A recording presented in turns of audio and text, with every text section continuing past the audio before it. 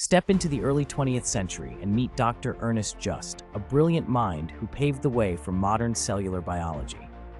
Known for his precise experiments and innovative approach, Just made significant strides in understanding the fundamental processes of cell division and fertilization.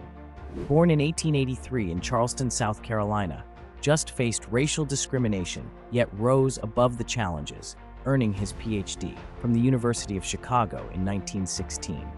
His attire, a classic three-piece suit, reflects the dignity and determination of a man who knew his worth despite societal barriers.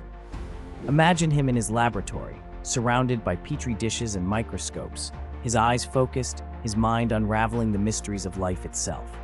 Just's work on the egg cell membrane and his theory of wave of negativity during fertilization were groundbreaking.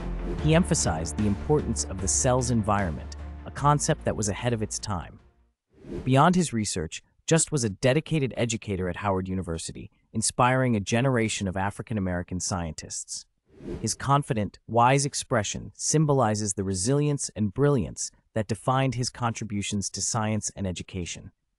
Dr. Ernest Just remains a beacon of inspiration, a testament to the power of perseverance and intellectual curiosity.